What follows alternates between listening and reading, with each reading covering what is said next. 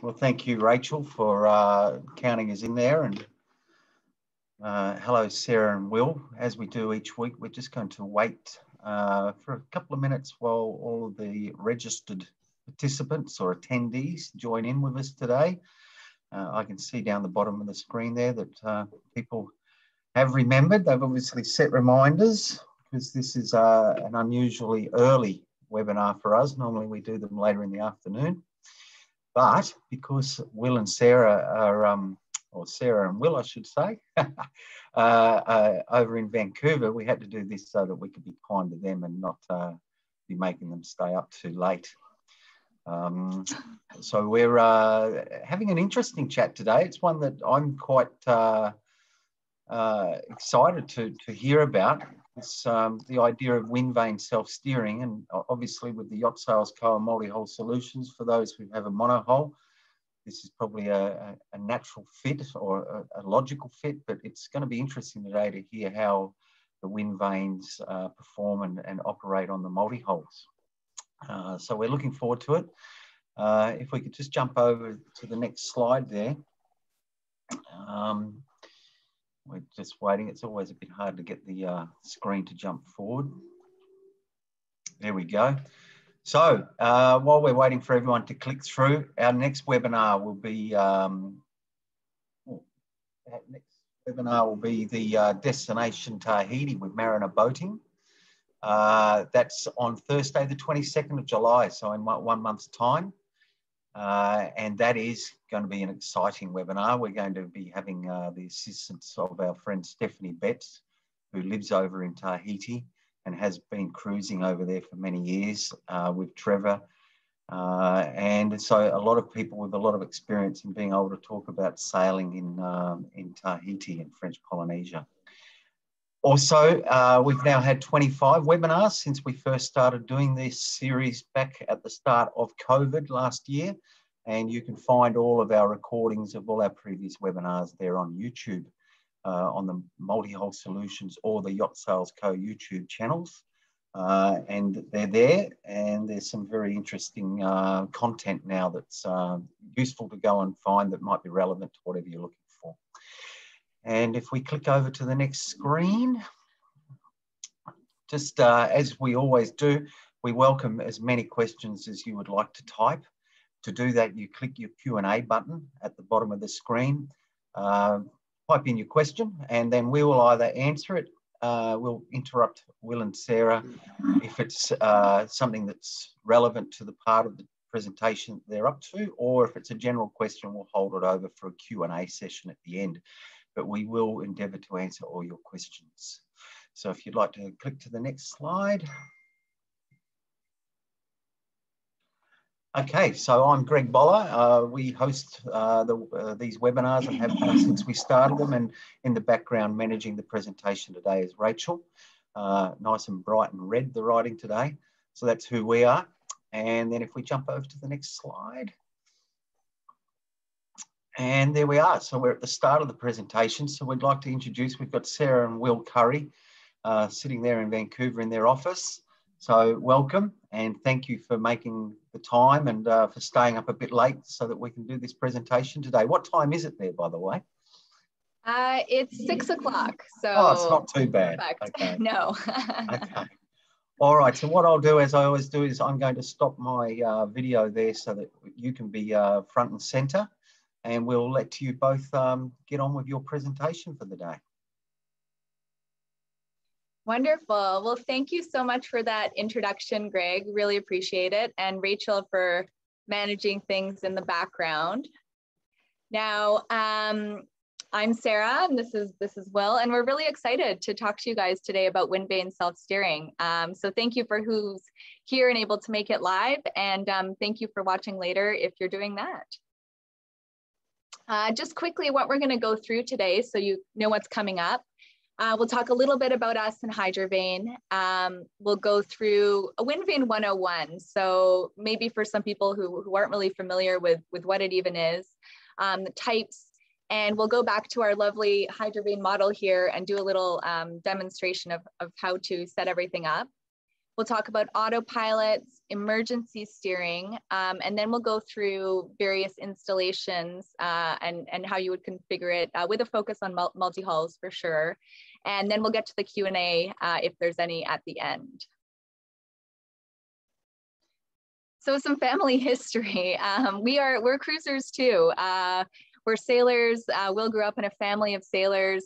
He and his family were cruising when he was in his teens down in Mexico.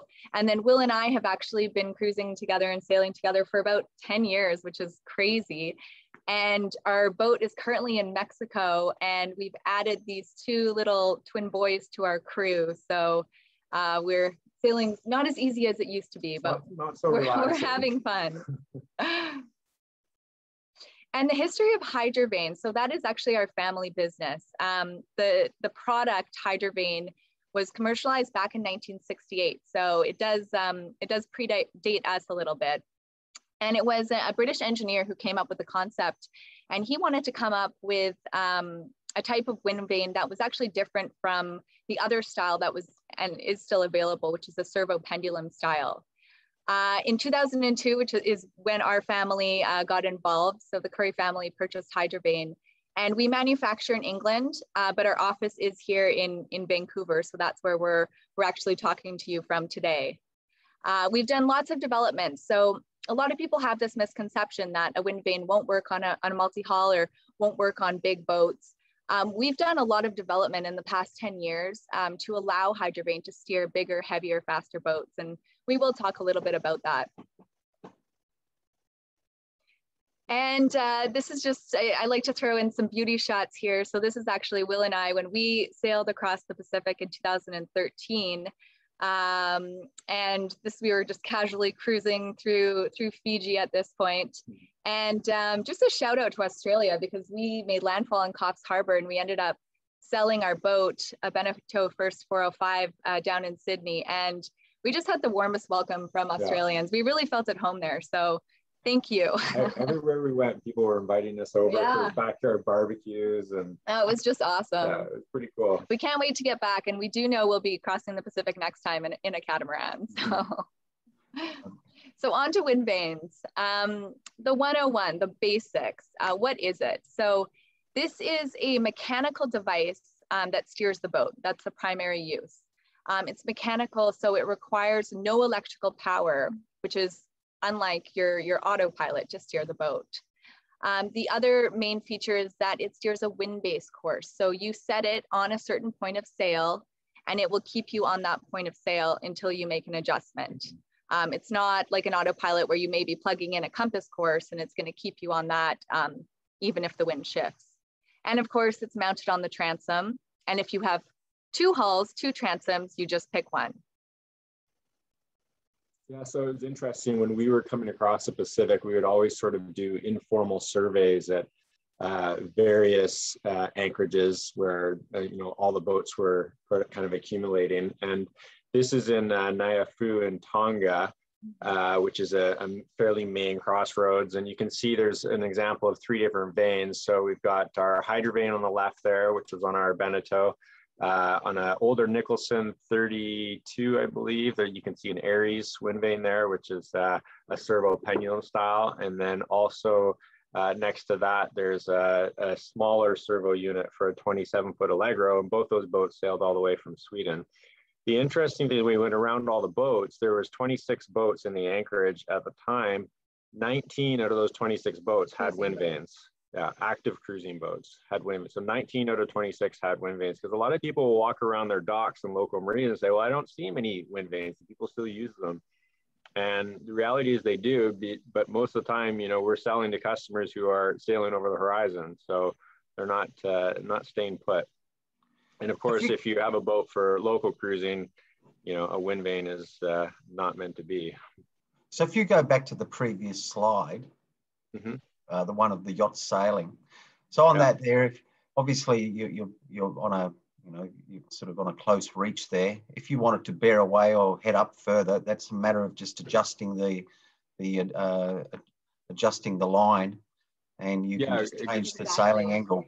Yeah. Yeah, so you don't actually go back to the unit itself, because once it's engaged, you leave it engaged, and what you would have is a line that runs either down the lifeline, so it's not in the way of anything, you're not going to trip over it, and you would just be able to reach it from the cockpit and tug the line as you need to either bring the vane around so that you're further off the wind, or head up and bring the leading edge of the vane into the wind more. And that's a really good question. And we'll make sure to show you when we come back just how easy it is to kind of rotate the vane to figure out what, yeah.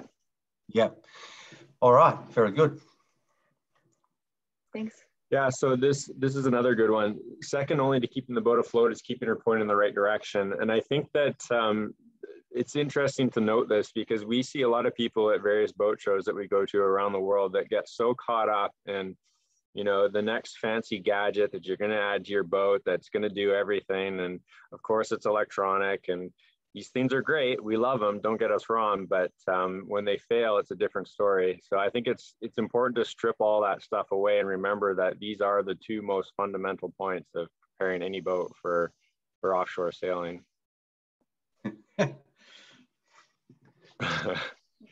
So first type, so we got servo pendulums. This would be sort of a more, there's more manufacturers of this type of wind vane. And essentially what they do is they operate a vane which goes down through to a servo oar in the water. And that servo oar is actually linked through lines that run back to the wheel or the tiller of the boat and steers the boat's main rudder. So it's actually tied into your main steering. So this is a servo pendulum unit. There's some of the manufacturers you might have heard of. There's the Aries, which are now built in Holland. Wind Pilot, which is a German manufacturer. Monitor, which is in California. Cape Horn, which is a different type of servo unit. And then Fleming, which is in Australia. And I'm not sure they're still manufacturing, but I'd be interested to know. Okay, maybe someone that's listening in today would know that, so we'll see if anyone can type in. Yeah, and actually Sarah brought up a good point. Yeah, using these on a multi-hull, so they can work. They'll have their certain limitations. One of them being dealing with superstructure and getting the vane up high enough. I know, for example, the Cape Horn, they have the ability to get the vane higher with, a longer shaft assembly. But the main thing with any servo unit is they really rely on boat speed, because that's where they generate their power, because they're using the servo in the water to actually generate power to drive the wheel. And critical for any servo unit is trying to eliminate friction. So, the longer the run to the wheel, the more blocks that it goes through, the harder it is on performance for the vane. So you want to try and streamline that as much as possible. I think another interesting point is that a servo system really has to be mounted centerline on the boat. So if you're looking at a monohull, it needs to be centerline, because you don't want that servo oar ever to kick out of the water if you're on attack. Mm-hmm. And that means that on multi-hulls, they can be mounted in the center. Yeah, they actually can go off center as well, because they don't feel, feel faster. Yep. And then the next type would be servo auxiliary type system. So this is still a servo principle, but it's actually driving its own rudder. So you can see you've got a vane there that drives a servo, which is then linked to its own independent rudder. So your main rudder's fixed. These are few and far between nowadays. I think they worked well in their time, but they had too many breakage failures. Fleming used to make one. They abandoned that a while back. And then Wind Pilot also did it. And as far as we know, they no longer manufacture it because it's expensive to produce and there's too many appendages in the water. Yeah, a little bit complicated. And you're not actually able to lift or move that rudder out of the water at all. So it's permanently, so it kind of extends your overall length as well. Next type, auxiliary rudder trim tab system. So this is an auxiliary rudder, meaning it has its own independent rudder, and it has a vane that is actually directly linked to a trim tab on the back of the rudder. And as it moves the trim tab moves the rudder. So you lock off your helm, get the vane into the wind, and the vane actually drives the trim tab, which drives its own rudder. The negative on these, again, is that it is a fixed rudder, so you can't take it off. So you have that permanent structure on the boat, which isn't overly conducive to most modern boats with swim style transoms.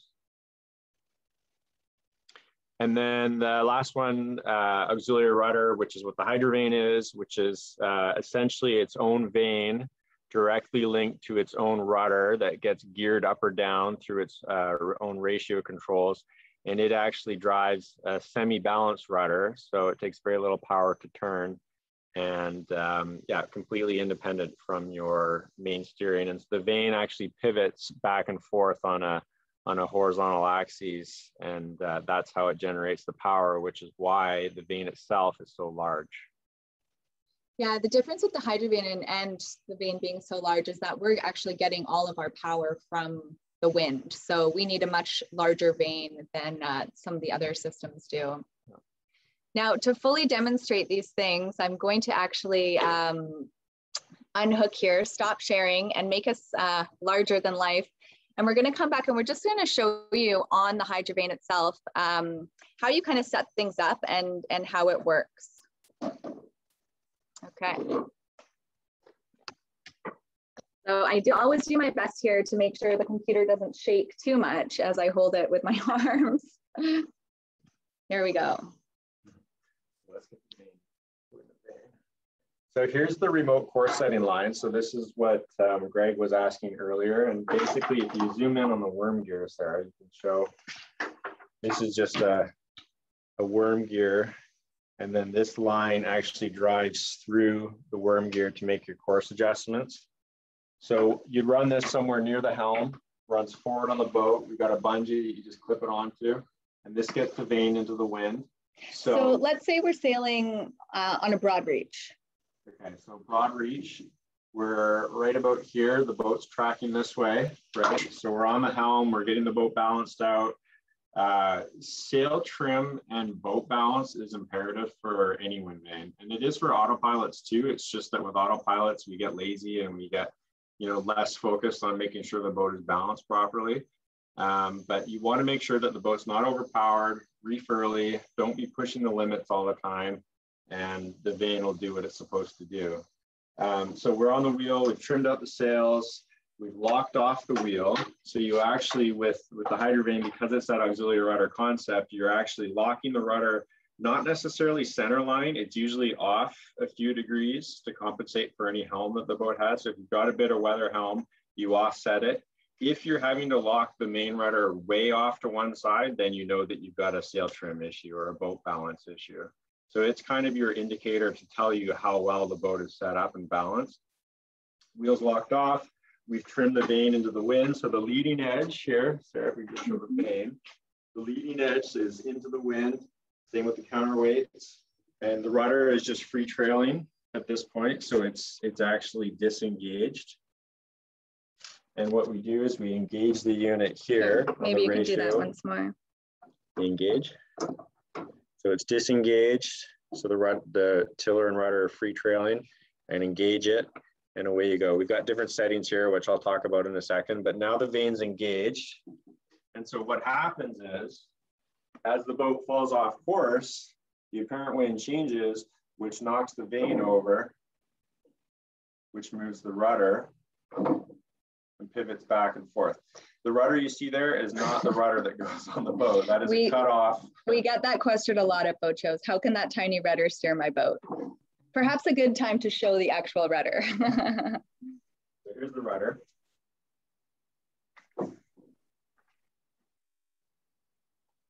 That's composite, is it? It's a nylon, solid nylon. Okay. Yep. Yeah, and so you can see it's semi-balanced, so it's got a fair bit of surface area forward of the pivot, so it takes very little power to turn. How do you take the rudder on and off? Yeah, so when we're coming into port and we don't want the rudder on, we disengage the unit, so the rudder is just free trailing. We lock it, we pin it up here, so it's fixed fore and aft, so it's pinned here. So that's what you would do if you're motoring and you're not using the system. keep it fixed. And then you come down here, you either get on your swim step, or if you've got a traditional transom, you got to get a boat hook on here. That's why we weld the rein onto the end of the pin, and the rudder sinks. It's got negative buoyancy. It'll drop off like a rock. So you always want to keep a tether on it. And that's it. Rudder drops off, you ship it on board, and then vice versa. Normally, when you're at sea, you leave the rudder on. You don't touch that. It's only when you're coming into a marina or you know that you're going to be maneuvering in tight quarters that you would take that off. But most of the time, you just leave the rudder on. Now, oh, sorry, go ahead. Yeah, just back to the earlier point you made about locking off the main rudder. Yeah. Does that work with just a spin wheel lock, or do you tie it off? Or? Yeah, that's a good question. Most wheel brakes that come with, you know, production boats nowadays are not adequate for heavy conditions. It'll work for sort of your moderate sailing conditions, but as soon as it gets heavy, you do need a way to have the wheel locked off. So what most people do is they just put a little jam cleat on either side of the wheel and then crisscross the line so that the wheel can be fixed. You need to have the ability to adjust it a bit. So you don't want it fixed in one spot. You want to be able to tweak it and then lock it off as you need to. Very good.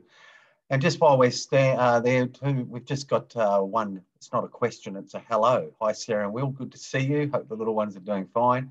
Waiting to hear if Fred has been all repaired and is in good nick now. Hugs, Jean. Jean! Oh, yeah.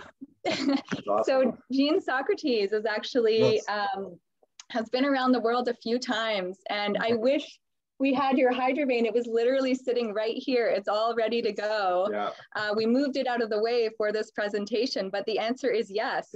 Oh, so Fred is the Windvane. Fred is the Hydrovane. Yeah, that's awesome. Yeah, you'll find that with the vanes take on a personality of themselves, so everybody finds a name for them. So yeah, it's interesting. I'm sure Wilson is a commonly used one. Yes, you're right. Actually, Wilson, we've just heard that. Prince Harry, we've had a lot of that. Harry. Heidi. Rightio. Sorry to interrupt. I'll let you keep going. Wonderful. What about the vane? Do you leave it on, or what do you do if you're not using it? So normally, if you're just boats at anchor, some people leave it on, but this vane cover is made of ripstop nylon, so it'll deteriorate quite quickly in the sun. So you want to get it off. There's a quick release knob here. This gets the vane off. Got height restrictions here, and then you just get it on the back of a cabin door or somewhere out of the sun that's not going to break down in the UV. It's light, isn't it? Yeah, it's I think it's about 2 pounds. 2 kilos. Oh, including the box. Never mind.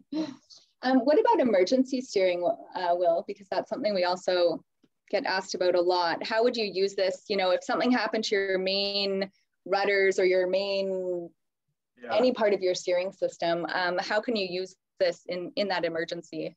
Yeah, so that's kind of a neat feature. So what you do is you disengage the unit, and we basically put the ratio knob in the far right setting here.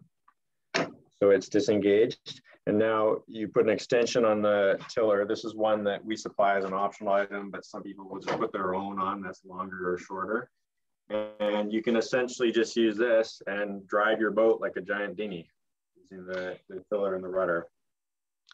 So that's a great benefit just in itself, isn't it, as an emergency steering?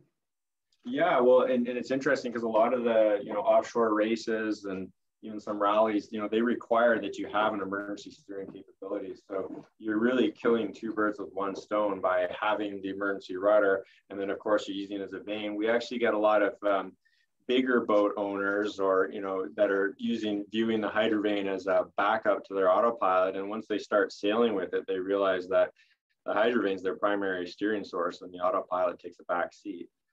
So it's nice because you don't have to carry as many spares on board because you're not relying on one system.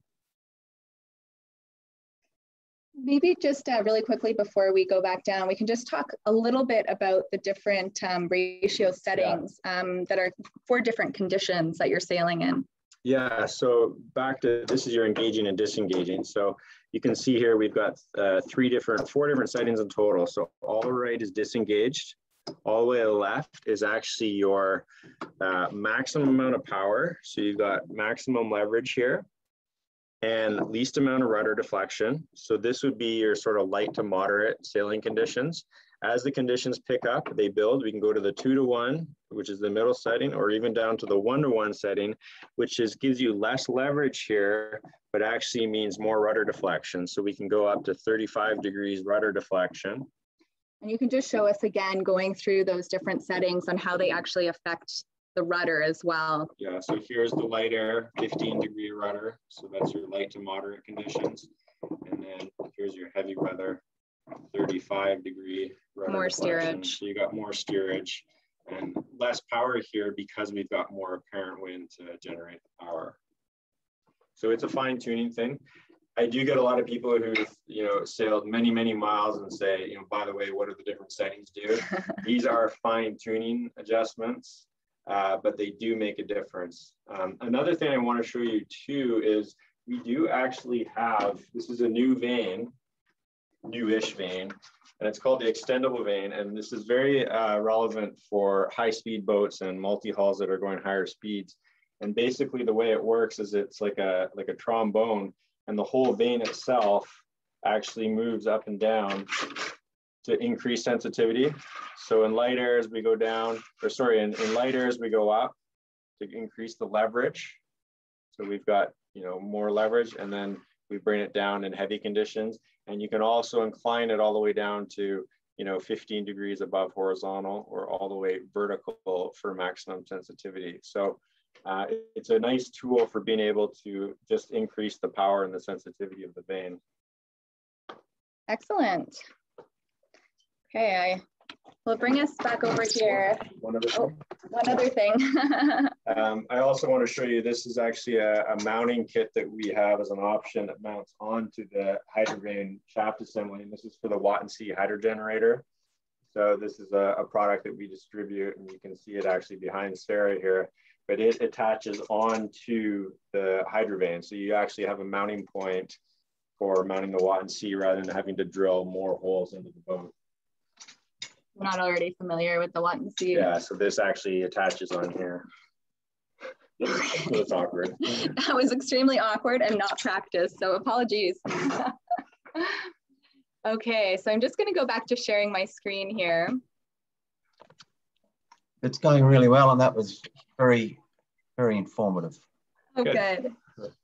And I just wanted to give another quick shout out to Jean Socrates. And if you haven't heard of her before, she's been around the world a few times, and she's actually the oldest woman to have sailed around the world solo, nonstop, unassisted via the Great Capes. So an amazing feat. Kudos to her. Kudos, big kudos. Okay. Just while we're there, I'll just interrupt with a question from Vicky from Island Cruising. Yeah. She said, how about boats with full fold down transoms? Is there a way that the unit can be removed from the transom, or do you just remove the vane and rudder? Mm-hmm. Yeah, that's a great question. And depending on the type of boat, and we do talk about drop down transom installations a little bit later, we go off to the side. So you still have full functionality of that drop down. Yeah, it's interesting because a lot of the bigger modern boats that have these drop down transoms, those boats are really not designed to be heeling way over on their ears. So some people will look at it and say, oh, it's 4 feet off center, it's not going to work. And the reality is it does, because if you're heeling more than 10 or 15 degrees on those boats, you're not going any faster, you're just plowing more water, and it's not an efficient way to sail. So we've found that the big offsets is really not an issue for us. If you were ever concerned about it, the whole unit can actually be sunk down lower in the water, so the rudder has better immersion. But we can get into those specifics depending on the boat. We'll definitely show some photos because that's very common. So we do have a quick video here because we're not able to properly demonstrate here. We'll show you on our boat of how you actually put the Hydrovane rudder on. Okay, so quickly here on installing the rudder, doing a good little tip. We actually drove a hole right through the handle. And what that does is it creates a center of gravity for the rudder, whatever you want to call it, pivot point, so that when I'm holding within the water, the folds up and down, so it's not trying to stay cockeyed, and that makes a big difference to getting the rudder on and off. So I've got it tied off here at all times, very important. Lower the rudder on, get it onto the bottom of the shaft. Wiggle it up. Drain hole on the side will spit the water out. And I've got the rudder pinned up here, so that the rudder should be the fore and aft. Insert it in the hole. It should be a tight friction fit. And then get the little R-pin lanyard. So when I want to take it off, I just pull the lanyard, pull the pin, the rudder drops off. Because the rudder has negative buoyancy, it's very easy to get off. It's trickier to put on, so you're going to put it on in the marina or at anchor in your dinghy before you leave port. So yeah, simple as that. Hopefully you could hear that okay. But yeah, it is really simple to put on, especially if you have a scoop or a swim step. Yeah, taking it off is very easy, but you want to do that, or you don't want to do that, of course, while you're at sea. No need. The sound was fine. Oh, great. The next video here is just a Windvane in action. So these are some guys who crossed the Atlantic a few years ago. I think they were probably part of the ARC rally. And we'll just see what it looks like out there in heavy conditions and how the vane moves back and forth. It's a Hydrovane 43. We're in the process of changing the guard here. Dennis is coming out from behind the wheel.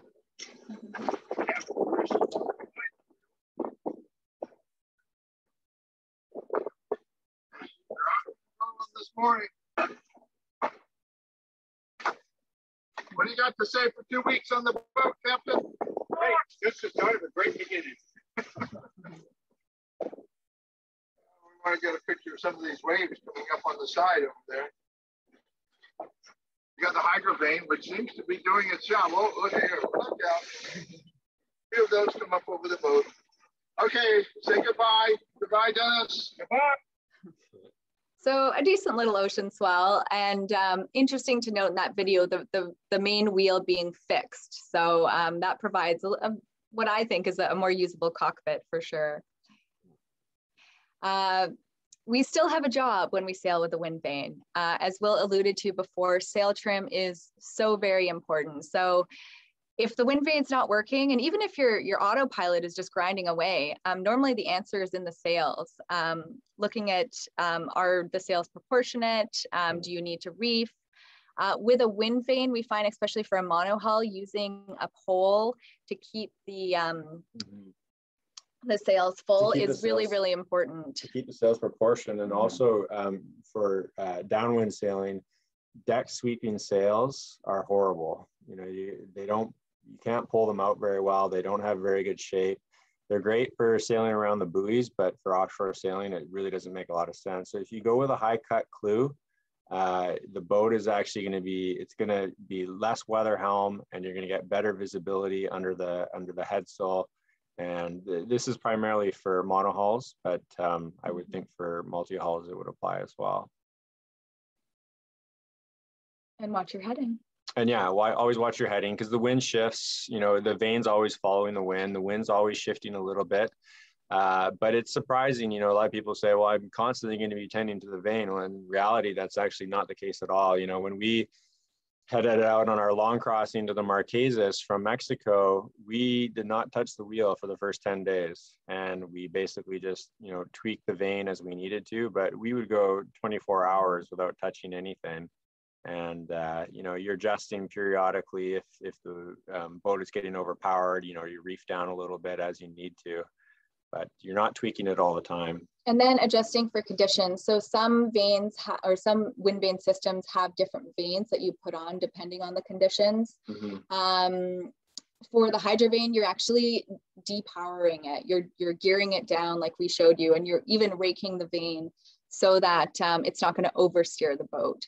Because everyone thinks, you know, oh, what happens in heavy conditions? Heavy conditions are actually easier for a Windvane because there's more apparent wind. So when there's too much apparent wind, you want to be able to reduce how it's acting on the rudder. The general rule of thumb is the windier it gets, the better they perform. So. We like this slide. So this is kind of your part of the world. This was a passage between Fiji and Vanuatu. And you'll notice on that second day, we kind of veered back towards our destination. Yeah, so this is actually a good example of how following the wind can actually be quite beneficial. We had left Fiji and the winds were actually come around fairly southerly, and we were sort of close haul to close reach, and it was kind of uncomfortable. And we were headed for Port Resolution in Tana, which is not, or Port Resolution, Vanuatu. And we kind of looked at each other and said, you know, maybe we should just fall off a bit and make this more comfortable and enjoy the passage, and we'll just see where we end up. And so we did. We fell off a bit. The boat was more comfortable. Our boat speed was good. I think we were heading to Port Vila at that point, which is not where we wanted to go. But we were rolling with it. And then literally 24 hours went by. We didn't touch anything. We didn't touch the settings on the vane, the sails, and that was our course. So we ended up, the wind came around, the vane followed it, and we basically went straight into Port Vila. I'm pretty sure we might have sailed, you know, a few more miles, but we were way more comfortable, and the boat was sailing, you know, really efficiently. Really efficiently. Yeah, and obviously the whole background of this is a perfect piece of equipment for long ocean passages where you've got the chance of that occurring. Yeah. Absolutely. Yeah, exactly. I mean, it can be a different story for coastal sailing, but even for coastal sailing, you'll find situations where it's, you know, the priority is really the crew and keeping the boat comfortable rather than trying to really beat yourself to death. And usually when you do that, you know, the steering is nicer, everything's just nicer on board. So that's why we do that in there. And listen, just while we're there, we've got a question from Chris. If the vane is mounted behind but slightly offset 1 metre to a wind generator, does that impact on performance? Normally the vane is below the wind generator. So normally the wind generators are quite high. We don't really struggle with dirty airflow from things like that. The main thing is that the vane, when it pivots over on its side, because it has a fairly large sweep, is not going to hit the pole that the wind generator sits on. So as long as it has clearance, it's not a problem.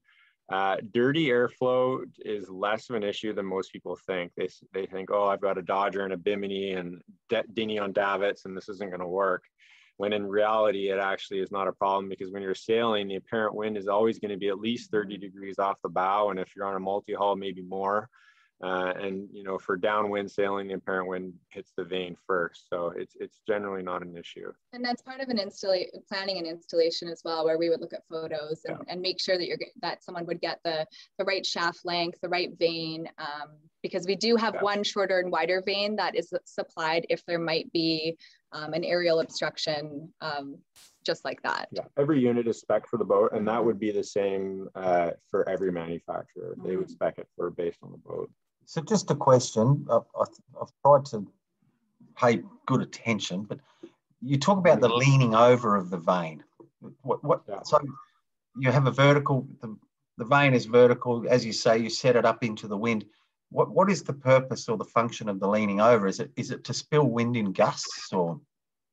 No, it's actually to keep you on course, right? Because it's always stable horizontal axis. So when the vane, right now you can see, when the vane is standing tall, you're on course.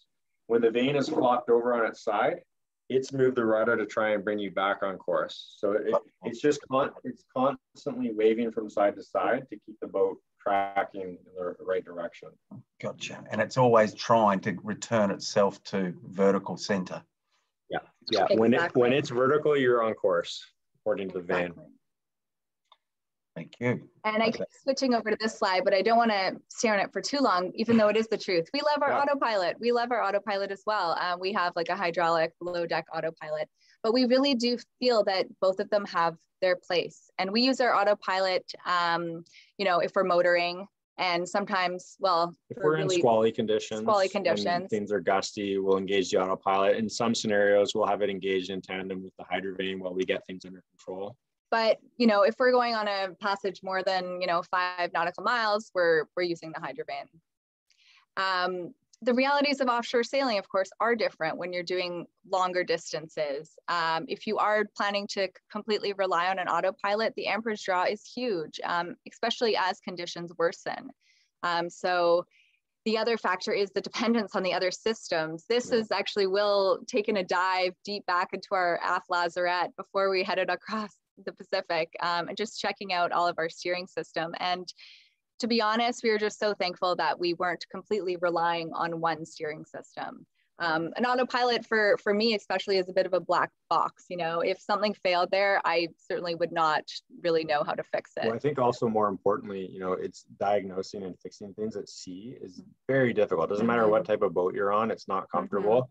Especially most people feel a little bit off, you know, they're going to be dealing with some level of seasickness. So it's important to just sort of picture what it would be like to deal with situations like that. Yeah, and we like to talk about reliability as well, because we thought we had quite a reliable autopilot on our first boat, the Beneteau. And again, we were in Fiji, we were enjoying ourselves, and we were getting ready for that next passage to Vanuatu. And I remember we were in Vunda Point Marina, and we had all waited this huge system that had blown through, and we'd been waiting for about a week. Finally, a weather window came to do the next hop, and we checked out of the country. We were heading out to the pass. And all of a sudden we were motoring, and all of a sudden the boat just went zoom, like completely a 90-degree shift. And we got back on course, and it happened again and again. And we thought, oh my goodness, not really sure what to do here. But we felt so lucky that we knew as soon as we were beyond the reef, we were going to be using our Hydrovane to steer. So we actually were completely, you know, not dependent at all on our autopilot. And the fact that it was broken meant that we didn't actually have to go back to port and wait for any parts or find someone to fix it. We could just keep going. So this is the ironic thing is we didn't fix it until we got to Australia. Yeah, this is, oh gosh. So this was back in 2013. I love looking at how there were no good Grib viewers back then. So this is kind of the Grib files that we were looking at. Wind didn't exist. Yeah. And what we did though is we had a tiller pilot. So that's another really neat thing that you can do with a lot of wind vanes is you can actually set up a tiller pilot. It's very easy on the Hydrovane because you can just directly drive the Hydrovane rudder, but that became our electric autopilot for motoring. So we had that kind of redundancy and backup as well. And that's a great solution if you want to have an inexpensive backup. Those Raymarine 1000s, they're about $350. Any of them will work, and the specs that they're rated for in terms of displacement and boat type, it doesn't matter because it's actually driving the Hydrovane rudder, not the boat's main rudder. Interesting. And this is your part of the world, so I don't know if it's as exciting for you guys as it is for all of our North American friends, but the reason we were heading to the island of Tanna was to visit this, and we'll see if everyone's still awake here. Hard to get appreciated contour here.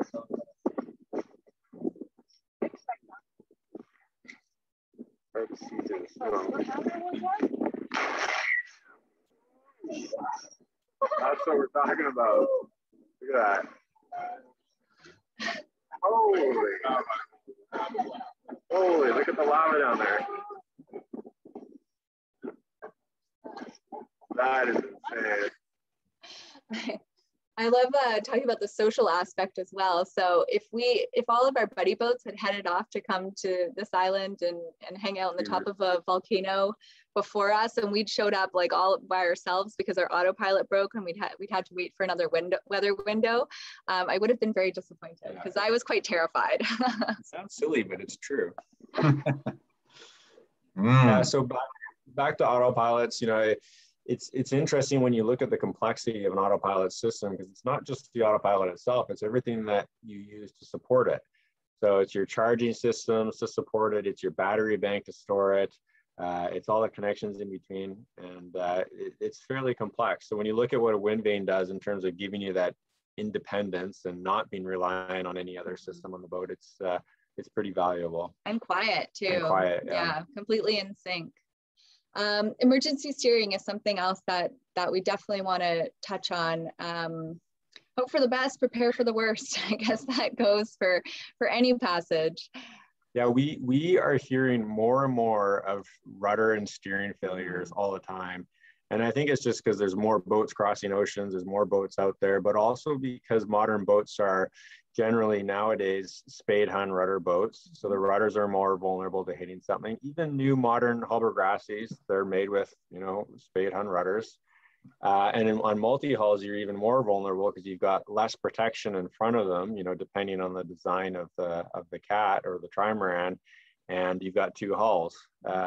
So these are just some examples. That's actually our rudder on our boat compared to the Hydrovane rudder. That's on a Jeanneau 43. The photo on the left is the Motiva 49. It was a Swedish built, very high-end custom built boat. And he was in sailing to the Canaries. He was left from the Canaries. He was heading across the Atlantic. And he was, I think, 3 or 4 days out. And in the middle of the night, he heard this bang and came back to grab the wheel.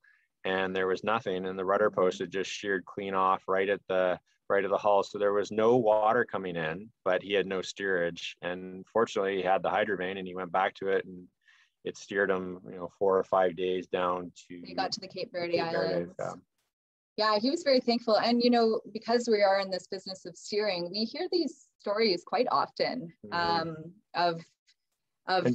you know, normally they have good endings, I suppose, is a good thing if they're a customer. But they're not. The interesting thing is a lot of them aren't rudder failures. They're actually linkage failures. They're quadrant failures. You know, there's a lot of things in that system that can go wrong. And generally, like this is a quadrant failure. This was a quadrant failure, yeah. I mean, generally, your steering systems are in the worst part of the boat for accessibility, so they kind of get neglected. So it's just so on that point. Chris has asked a good question, because you're talking about moving parts and potential for failure. What about on the actual, on the vane itself? What consumable parts are involved, i.e. items that require replacement after a period, example, seals or bearings? As in, is there much, do you get much failure or breakage of the vane itself?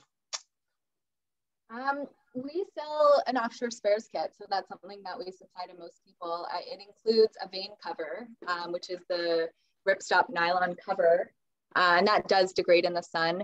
It includes a couple of the locking pins, so those are for locking the shaft and locking the rudder on, and those are just subject to metals fatigue. It includes a little plastic part that we call the drive sleeve. You know, it's a very inexpensive part, but it does get some wear.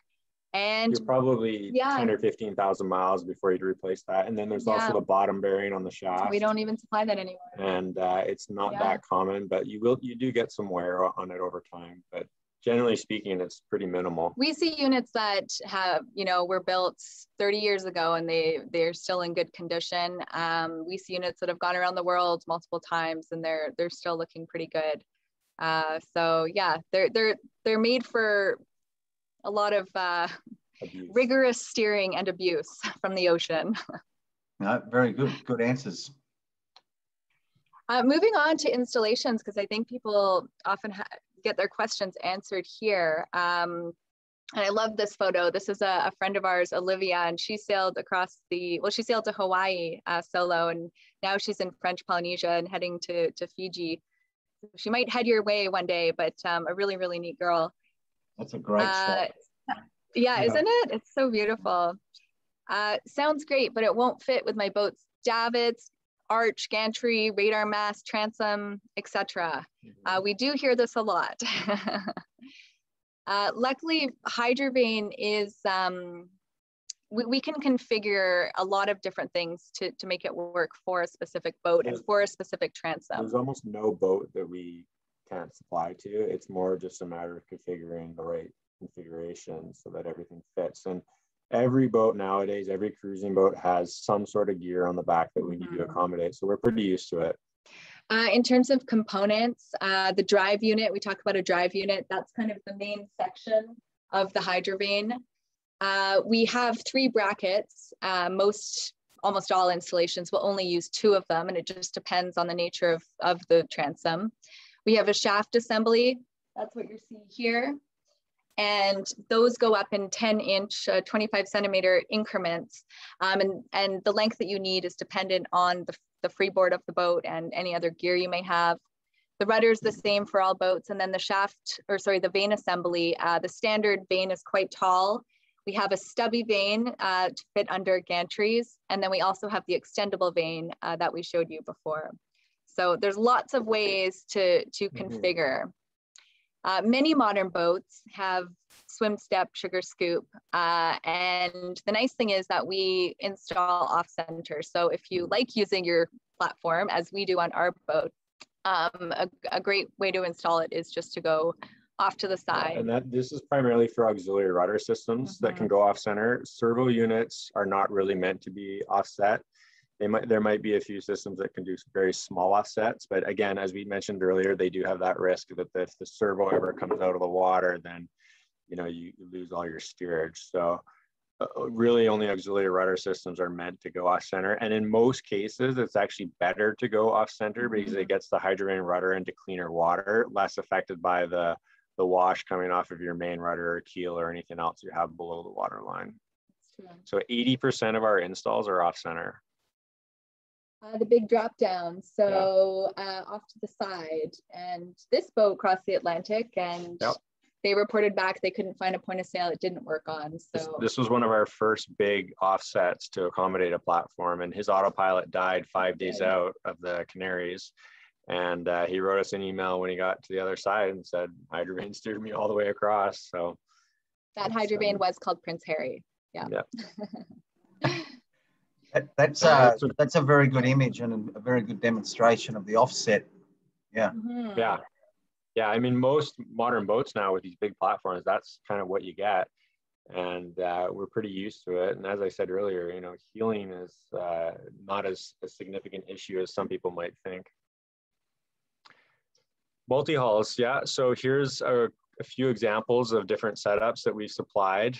It's interesting because you can see how for a lot of them, what we do is we actually have an extended heading tube, which puts the top of the vane. You can see in most of those photos, it actually extends the top section, but it keeps the emergency tiller and the controls at an accessible height. So we get everything up higher. The photo on the left of the older Fontaine Peugeot Belize, that's a good example of going on the inside of a transom. I would have liked to have seen that unit mounted a little bit further aft to maximize the leverage of the rudder, because the further forward you go, the less performance you get.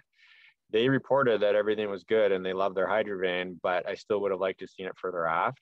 You can also see the two Watt & C brackets coming off of it. So the Watt & C actually just fits into those bracket arms, and you can use that as your mounting point. And then the Seawind 1260, this was a recent installation just done a couple weeks ago. A good example of using the longer shaft. He offset the Hydrovane inside on the platform, so you can still use the steps coming up and down the transom. And then the vane is up into clean air above the solar panels. So as you can see, there's lots of ways to configure these. So the Lagoon 40 installation there with the gentleman in the red shirt, are you happy with that installation? Because that looks like it's the least obtrusive in terms of taking up step space with brackets. Yep, that's a good one. As long as the Hydrovane is not mounted on the cross beam or further forward, because the cross beam, you get dirty water issues from the hulls and you lose that leverage. But that's a good example. I like that one because he's angled the arms downwards. Those upper A bracket arms, we really don't care where you position them because you're triangulating the loads over 3 points. Yeah, it's just a matter of finding your attachment points. And there's a couple other installations here. And here, this one's mounted on the cross beam, but that's a Prout 50, so a little bit of a older design. And I had reached out to a few customers to get some really specific catamaran feedback. And I was really pleased that the owner, Patrick, of this Nautitech 47, the boat's in Fiji, and he's actually in Port Stevens. But I asked him what conditions he used it in, and he sailed from the Caribbean all the way to where the boat is. England. I believe he took delivery in St. Lucia, but we can fight about that later. What conditions did you use the Hydrovane in? He said, whilst cruising full time, we would use it just about all the time. 8 knots was the minimum speed that we would need for it to keep a reliable course in terms of wind speed. And I asked, did high boat speeds affect the vane's performance? Not really. A cruising cat is generally fairly heavy and shouldn't shoot off at high speeds in the gusts like racing versions do. In 3 years and 20,000 miles, I never found a limit or a condition where it didn't work. And I was asking about the best sail plan for downwind conditions, and just normal rig, main jib or main and code 0. Yeah, so that was really great feedback to hear. And this is a good installation with the rudder aft, really far aft. And then on the other side, the Prout 50, so this boat's currently in Hawaii, and they bought it when they were in Panama, and they crossed from Panama to the Galapagos and Hawaii using the Hydrovane for many, many miles. They found it worked best with the heaviest of winds, 20 knots plus, requiring very little adjustment. Sail plan is very important, and they consider it a good tool to teach you how to balance your individual boat. Downwind sails also worked great, would not require any adjustments for up to 8 hours at a time. And then interesting for coastal sailing, a good point that, that Tim made was, we found even in confused seas close to land, the Hydrovane combined with our autopilot on a vane setting worked really well together and reduced our power consumption over time significantly. So that's something that, you know, you can actually do with an auxiliary rudder. If you are in really, really confused conditions, you can actually engage your autopilot as well on kind of a low gain setting and have your vane doing most of the work. But then if for some reason you kind of get thrown off, the autopilot kicks in to bring you back. So we have heard of people doing that in those types of conditions. And yeah, on this boat, actually, the hydraulic steering began to leak after departing Panama. The autopilot motor eventually failed. The Hydrovane was put to the test, performed well, and it was a blessing that it works as an independent rudder because it was not integrated into the main steering system. So Tim here rates Hydrovane as one of his most valuable pieces of kit, which was really great to hear for a big boat like that. We didn't pay him to write these. No, we didn't. I was asking for multi-hull feedback, but these are the answers I got, so I'm happy. You can actually go on the True Stories page of our website, and we've got hundreds of emails, and we try and post it all, the good and the bad, so people can see exactly what's happening. But there's lots of good feedback there. The other thing I was going to say about catamarans and you know, any boat that's a high-speed boat that's doing that's the limitation for wind vanes. You know, if you've got a high-speed boat that's doing, you know, 15, 20 knots and 20 knots of wind, there's not enough apparent wind for the vane, and the apparent wind is changing so quickly that it just can't keep up. So that's kind of where the misconception has come from, that you can't do multi-hulls. And as we've talked about, a lot of these multi-hulls, especially if you're going further distance, you're sailing a lot more conservatively. It's not about pushing the boat hard and doing your 10, 15 knots. It's more about keeping the boat all in peace, everyone comfortable, and the vane will steer. So heavy boats, you know, this was an Oyster 575. We met the owner at the Southampton Boat Show a few years ago, and he had really good results. Dual Hydrovanes is something we've kind of been getting into with even larger boats, so that's interesting. And the lightest, smallest boat we've ever fitted was a 9-foot boat that left from San Francisco. So we've done the interesting stuff here. The dual Hydrovanes is for obviously very big, heavy boats, and it's like basically 2 vanes, it's 2 rudders, it's double the power. So that's how we get into the real heavy stuff. Okay, folks, I'll just interrupt there. We've come up to almost an hour now, so we'll be wrapping up shortly. But I just wanted to let anyone that's watching today know, just if you've got any more questions to ask, type them now so that we can get you the answers before we close off. Sorry for the interruption. Thank you. Yeah, so we are very, very close. So davits, no problem. Aerial obstructions, there was the question before about the wind generator. There's always a way, and you'll see there our stubby vane. And in terms of what breaks, so this was a great testimonial from Jean-Luc Vandenheede, who was the winner of the Golden Globe race that left from France in 2018. It was around the world, nonstop, unassisted, using only technology that was available 50 years ago. So wind vanes were kind of on display, and he won the race. We wrote him an email after saying what broke. And he said, I changed nothing. So that was quite fantastic with a lot of wear in the Southern Ocean. Cost, of course, is a question. So With all Windvanes, you do get this other crew member, you get the confidence in your boat, savings on power consumption. Often it's a once in a lifetime purchase. Yeah. And then if you are looking at an auxiliary rudder type system that's not tied into the main steering, the ease of operation, and of course being emergency rudder and steering system. It's interesting looking at the cost of it, because you'd actually, if you were to say, oh, I'm going to go get a backup autopilot, or I'm going to carry spares for my main autopilot, you could spend close to that, or, you know, some sort of figure that's quite high. Whereas with the Windvane, you get the vane, and you can also throw the little tiller pilot on it to give you your backup autopilot, and you also have an emergency rudder. So from a cost perspective, it's much easier to justify that cost when you look at it from that perspective. And I do hope that I can just squeeze one more little video in here, because it's so cute. This is what our sailing life is like now, and why we really, really need that extra crew member. Are you so hungry?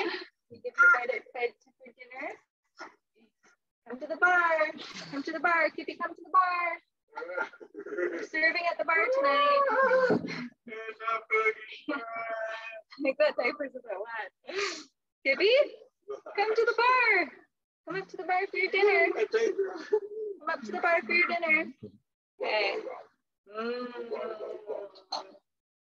So good. Sunset at sea.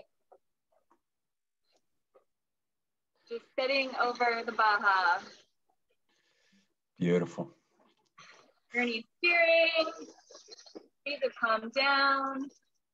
Big fish got away already, but it's really serene considering our situation with the twins. Awesome. You just want to go and be there, don't you? Yeah, not recommended though, sailing offshore passages with twin toddlers for relaxation anyways. There's our website, our emails, and we are on Instagram a bit if you want to contact us. And I did want to give a huge thank you to Multi-Hull Solutions, to Greg and Rachel for giving us the opportunity, and Yacht Sales Company, and then Down Under Rally for kind of connecting us at the beginning of all of this. So thanks to you guys, and thanks for everyone who's watching. Yeah, no, fantastic and very well done. And it's one of those presentations where it's just going to be a great resource to have on our YouTube channel, because often people don't know that much about how or why or what purpose one would use the Windvane, and I think you've just done a fantastic job today of explaining that. I think there is one more question there. I'm just checking. Okay, so we've got a client, Chris, who says that he's got photos of the Hydrovane on a Fontaine-Pajot Lipari, which is the early one. So, and has said if you want them. So I think the answer is yes, Chris. So I think Rachel will contact you and get those. That would be good to see some on the Fontaine-Pajot. Yeah, we love photos. It's invaluable for other people that have the same type of boat. Yeah, so look, folks, that was really good, and we really appreciate a very well put together presentation. You've absolutely nailed it in terms of timing. So we will let you go and have a great. What are you in the middle of summer there, aren't you? So it's probably still bright daylight. Yeah, it's hot here. Yeah, we're hitting 30 degrees this weekend. Beautiful. All right, so thank you very much. And then Rachel will put the recording up on the YouTube channel in the coming few days. Then if people want to type in and look for it, it will pop up on Google searches and so on. So it's a great resource to have. That's wonderful. We really appreciate it. All right, so thank you very much. And on that note, we will finish today's presentation.